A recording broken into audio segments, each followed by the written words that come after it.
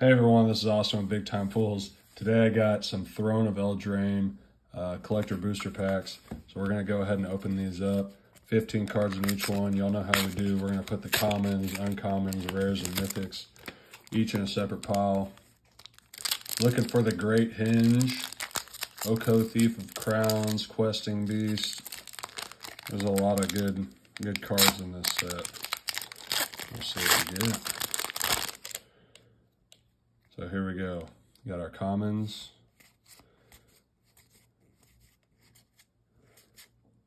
All right, our first uncommon is Embereth Shieldbreaker, Trail of Crumbs, Oakhame Ranger of a Beanstalk Giant, Fairy Guidemother.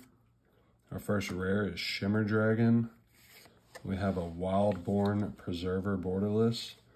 We have Fae of Wishes borderless foil, and we have a human creature token. So far, nothing too good. We got 2 more packs of this.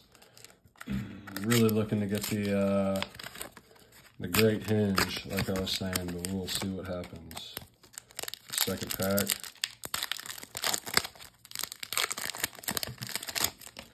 All right, we got our commons.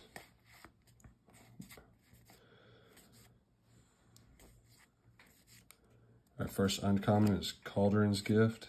We have Edgewall Innkeeper, Shepherd of the Flock. We have a common Merchant of the Veil, common Garenbrig Carver. Then we have Oko's Accomplices.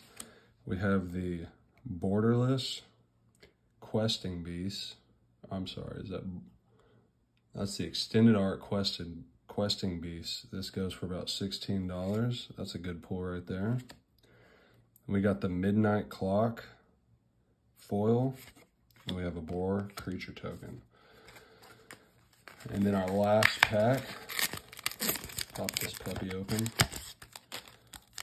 Hope we get something real good right here. It's gonna be a quick video because we just got 3 packs, but it is what it is. We got commons. First uncommon is Foulmire Knight. We have Siren Farron, the Hingehammer. Reaper of Night is a common. We have Ardenvale Tactician as a common. Merchant of the Veil is a common. We have a mythic right here. The Layla Artful Provocateur foil. We have Happily Ever After borderless. And then we have the Stormfist Crusader foil. So, no Great Henge. Best pull that we got right here was Questing Beast, which is a mythic. All right, I'll see y'all next time on Big Time Pulls.